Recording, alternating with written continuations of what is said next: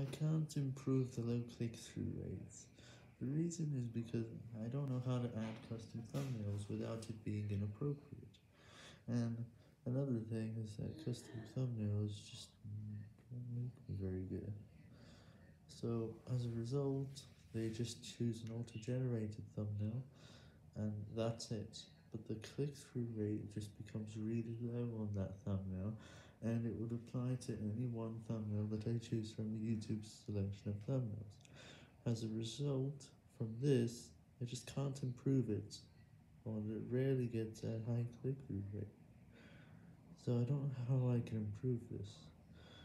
On suggested videos, it's even worse. Like what happened earlier. Remember when I was getting a 0.7% click-through rate on my videos,